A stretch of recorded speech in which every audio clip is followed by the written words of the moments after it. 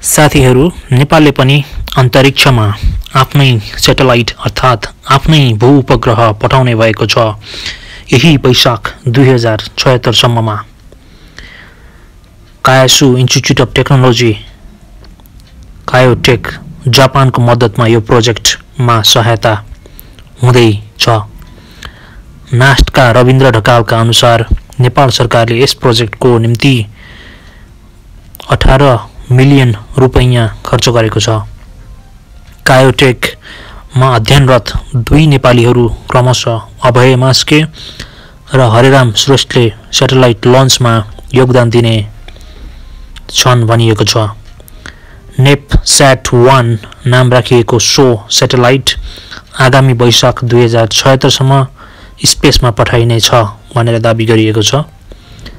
स्पेसमा घुमिरहने यो सानो NepSat 1 सैटेलाइटले नेपालका विभिन्न भूभागका स्टिल पिक्चर्सहरू खिच्नेछ र त्यसका लगावा यसले नेपालका वनहरू, डाँडाकाँडा, हिमाल पहाड, बाटाहरू आदिको इन्फर्मेसन पनि जम्मा गर्नेछ।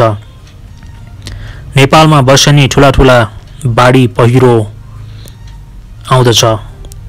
यस सैटेलाइट मार्फत यिनीहरूको पनि इन्फर्मेसन लिई भविष्यमा हुने आपतकालीन कष्टबाट मान्छेको जनजीवन बचाउन मद्दत पुर्याउनेछ। यस सैटेलाइटले अन्तरिक्षमा आफ्नै भूउपग्रह भए पश्चात नेपालले अरू देशहरूको भूउपग्रह युज गर्नु पर्दैन र यसले नेपाललाई इन्डिपेन्डेन्ट हुन पनि मद्दत गर्नेछ र नेपालले वर्षेनी गरेको धेरै खर्च अन्य देशलाई सैटेलाइट युज गरे बापतमा पनि कमी आउनेछ। आज नेपालमा केवल टिभीहरू छन्, टेलिकम्युनिकेसन छ, मोबाइल टेक्नोलोजी छ, टेलिभिजन ब्रोडकास्टर्सहरू छन्, तर नेपालको अनेकौं विकट र दुर्गम ठाउँहरूमा जमिनबाट नै यस्ता टेक्नोलोजीहरू जान कठिन छ।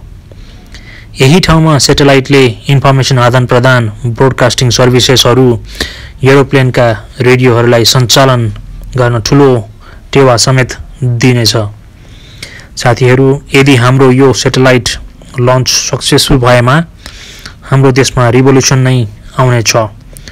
नेपाल पनि टेलिकम्युनिकेसन्स, स्पेस टेक्नोलोजीमा अगाडि जानेछ।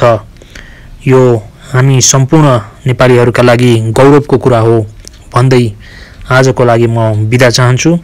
कृपया यस इन्फर्मेटिभ भिडियोलाई आफ्नो सोशल मिडियाजहरुमा शेयर गरिदिनु होला र नयाँ साथीहरू हाम्रो बाबुराम सोती च्यानललाई सब्स्क्राइब गर्न नबिर्सनु होला।